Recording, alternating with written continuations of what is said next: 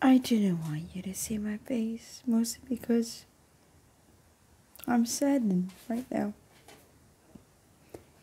The father has been having me watch Yellowstone, which is about a rougher time, a time before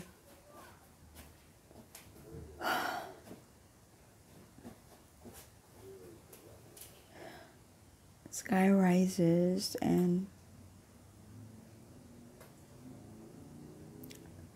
it's a simpler time. And as I'm watching this show, the eldest son commits a crime against the father.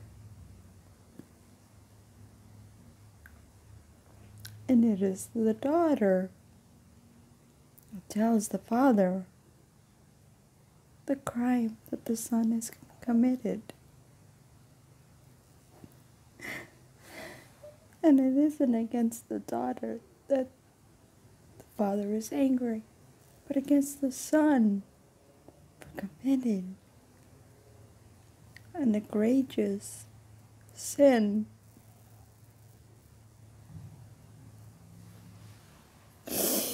I almost wish it had been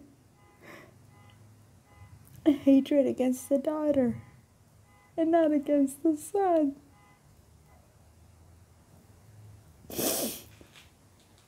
Because he tells the son, "What have you done